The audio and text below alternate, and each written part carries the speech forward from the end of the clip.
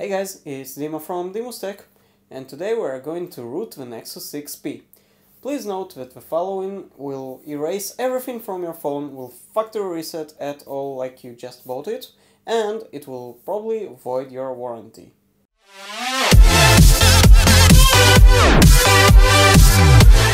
So first thing that we need to do is enable the developer options.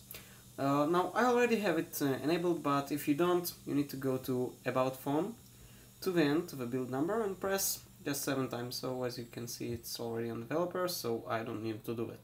But after pressing it about 7 times, or a few times, you will be able to use the developer options. Now you go to developer options, and you must use the OEM unlocking enabled. You will be provided with your PIN code, obviously, so I'm sorry, but for a second. Now this won't be required if you don't have a PIN code. So now we have our OEM option enabled, and we basically don't need this particular Android system anymore. What we need to do now is go to our Fastboot. For that, we'll just power off the device, wait for it to power off. When it's done, you need to press and hold the volume down key and the power button together. Now this will enable the bootloader. From now on, we can go ahead to our computer. So now that we are on our computer, and after we downloaded all the required files, which I'll give some links in the description of this video. Now obviously we will need the Android SDK to be installed and to navigate to our place where it is installed with our Adb and Fastboot tools. So I already did that. I'm not going to go just through that. I'll give some links that will describe in the description how to do that. Anyway, what we need to do now, and again, before I do that, I'll remind you that the following process will probably void your warranty, and it will erase anything that is on your phone. Anything, including music, photos, apps, whatever you can think of. It will be just like you just bought it from the store. So anyway, what we are going to do is Fastboot. First of all, let's do Fastboot devices, which will show our device that is connected. Now obviously, if I didn't mention, you need your cable to be plugged from your computer to your phone.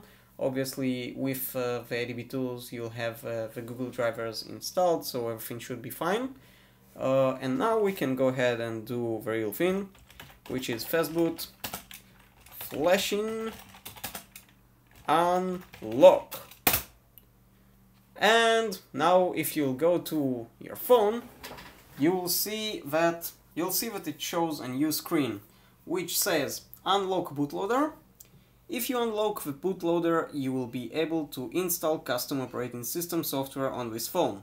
A custom OS is not subject to the same testing as the original OS and can cause blah blah blah blah. Anyway, in order to unlock, to hit yes, what you need to do is basically press, if I remember correctly, yeah, you can see it here. Press the volume up down button, select yes or no, then press the power button to continue. So it's already on yes. We're going to press the power button, which will again erase everything and void our warranty. Let's go ahead and do that.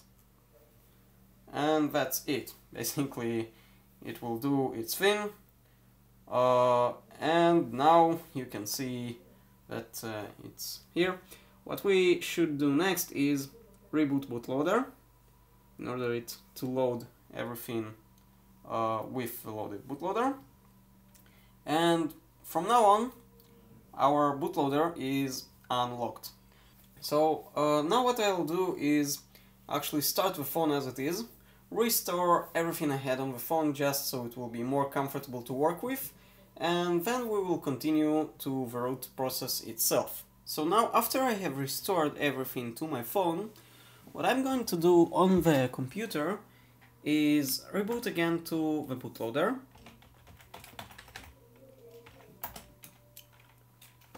Sorry. Adb Reboot Bootloader.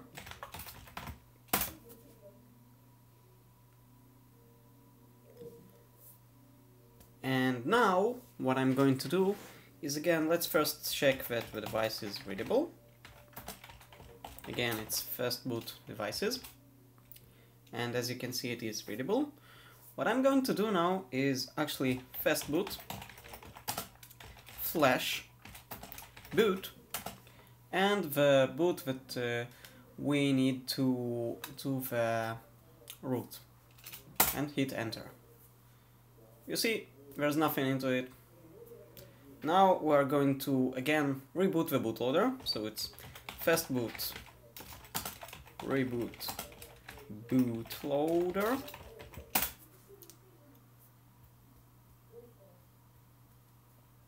Great. And now I'm going to do something that all the other guides to the routine of a Nexus XP don't show you. Really, this is gonna be something that nobody shows you. Basically, what everyone shows you is that you need, in this step, go ahead and flash a custom recovery, for example TWRP, in order to flash afterwards the super SU, which will give you the root access. What I'm going to do is not actually flash it, which will actually make it impossible to receive future updates for Android, but I'm going to boot into that without flashing it, which will still allow us to install the root, but we will be able to update later. Now, when you will update later, probably it will remove the root access. Probably it will revoke it. But at least you will be able to update your device whenever you want, without any issues. So you can do that all the time on Nexus devices. You can just boot into a custom recovery without flashing it. So what I'm going to do is something like this. Fastboot boot. Now the others will show you here flash recovery and then the file. What I'm going to do is Fastboot boot and then drag the recovery. Enter.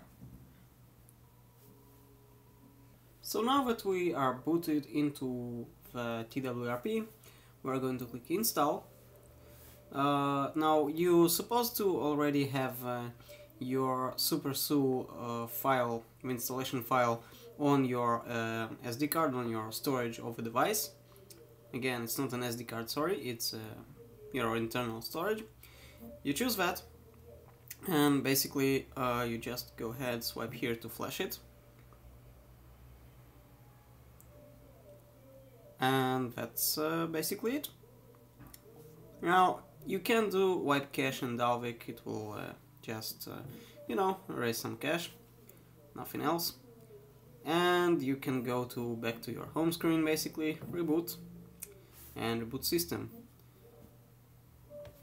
In case TWRP will ask you before the reboot to install a SuperSU by itself, that your phone is not rooted, do not do that. Again, do not do that. It will install the regular root, not the systemless root. Now we're going to boot our device, and hopefully, if everything goes fine, we should have our root access. Okay, so now that our device is booted, I already went ahead and installed from the Play Store an application called Root Checker. There's nothing that it does except checking if your phone is rooted. It should support the systemless root and should show us that we are rooted. So let's go ahead, click verify. You can see that it's working. It might take a while. Now again, the phone just booted, so you know, it might work a little bit slower while it's still booting. But we should see in a moment that our phone is actually rooted. Okay, here it is. It asks us to grant it root access, and that's it. Congratulations! Root access to properly installed on the device. So that's it. Our phone is rooted from now on, and we can do other cool stuff. For example, use exposed and you know, install other cool rooted stuff. Now I want to go ahead just for a second and launch Android Pay. Now I'm not in the US, so I cannot use Android Pay, but let's see if it's just launching or not at all. Yeah, it actually launches, so that's it. We are absolutely rooted and Android Pay is available. So that's it. Now our Nexus 6P is rooted. I hope you enjoyed this video, and if you did, like this video if you liked it. Dislike if you didn't. Don't forget to subscribe, and when you do, don't forget to mark the V to receive future video updates. See you in the next one.